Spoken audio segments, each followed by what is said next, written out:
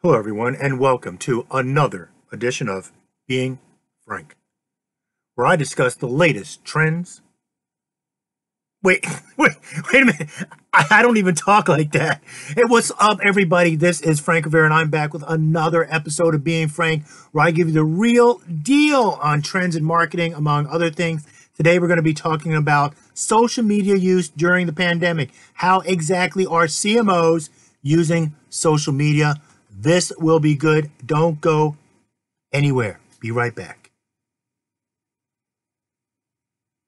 Okay, so welcome back, everyone. Yes, today we are discussing CMO's use of social media during the pandemic. Now, it is no aha moment that internet use is like through the roof, as well as social media use. But how exactly are you using social media in your space, whether you're a B2C or a B2B marketer? I'm going to share with you the results of a study where they spoke with CMOs and asked, okay, how are you using social media and what are your main focuses? All right, so let's go to the first slide. We're going to be talking about the B2C segment first. Now, overwhelmingly, 84% are using social media for brand awareness and brand visibility, followed by a distant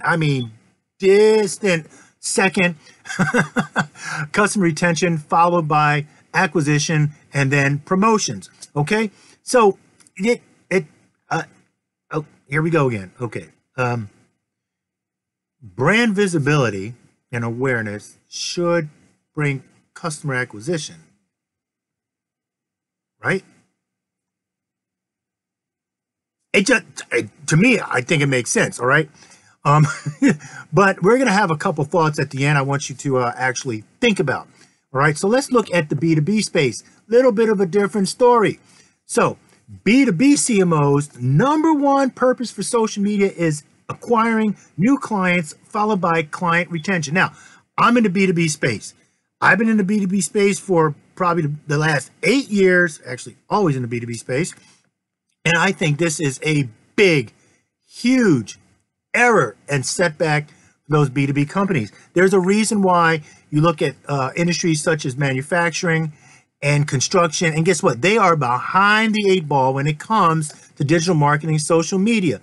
I went to a servicing and finishing conference or expo a few years ago, and they were handing out this award. I mean, everybody was like, rah, rah, rah, whoa, way to go, bro. And I was like, okay, wow, why did they win this award? Well, guess what? They won the award because they were one of the only companies that actually improved their digital footprint, their website, their social media, SEO. And everyone's like, whoa, bro, that was really mind-boggling. You did a great job. And I'm just like, but in the B2B space, B2C space, excuse me, that's like, so yesterday. But, it's really something new in the B2B space. And for some reason, they just haven't grasped how to utilize social media for brand visibility. Look, brand visibility, right messaging, right content, right frequency, okay, right content for your target market should acquire new clients. I think it's backwards, okay? Client retention, all right, I agree with that. So here's a couple of my thoughts. And look, I'm just being frank. I'm just being real with you. In my opinion, B2B sector is still treating social media like an afterthought. I get asked so many questions. Well, if you're B2B, how are you going to use Instagram? If you're B2B, Facebook, okay, yeah, they might not be hanging out on Facebook, but guess what? There is LinkedIn, and LinkedIn is exploding right now. All right, you need to figure that out. And if you don't know, guess what? Better ask somebody. I'm going to leave my information at the end. So anyway, I think they are still treating social media as an afterthought. I've been in the B2B space, and social media has been great for my business because I figured out how to make it work for me. Number two, client retention processes are still missing. Okay, let's go back to the B2C, the B2C space, business to consumer space. All right, so he's going, hey, brand visibility, here I am. Hey, look, here I am. Here I am. All right, yeah, we're going to come and visit you. But what happens then? Do you have a process in place that's actually capturing these prospects? Okay, everybody that comes into your social media funnel or entry point, all right, are you lead scoring them, all right, as they go through the entire customer journey?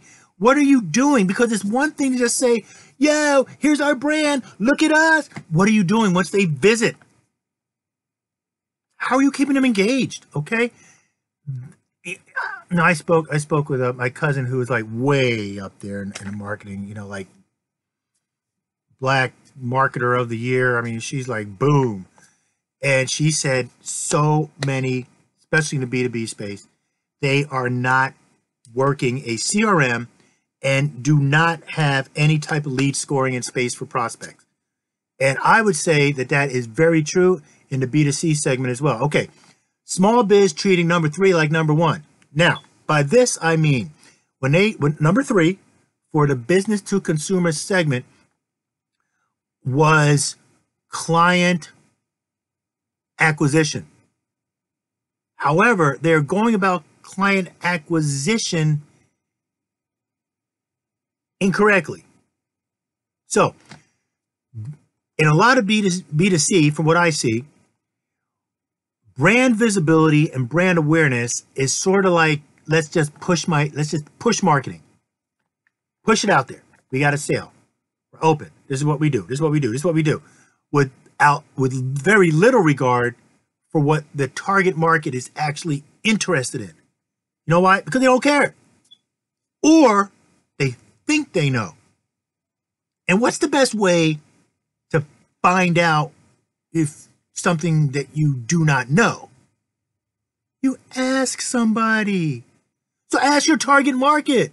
Yo, what is it you're actually interested in? You know, I think that allows you to be proactive rather than reactive in the marketplace. So what they're doing is they're saying, you know what?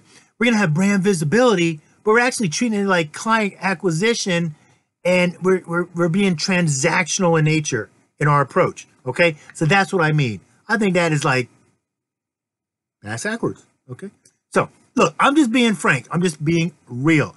So a few things to think about.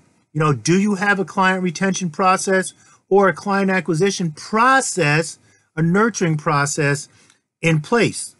Because if you're just putting social media out there and people are visiting and they're leaving, okay, how are you keeping their interest? Content, content, content? Or is there a better way to do that? Okay. And I think the B2B needs to switch their approach around and look at brand visibility as being number 1, which if done correctly can lead to greater customer and client acquisition. Okay. So anyway, if you have any thoughts, please feel free to reach out to me. There's my info right there. Or send me an email. And remember, indecision is a decision. Thanks for watching.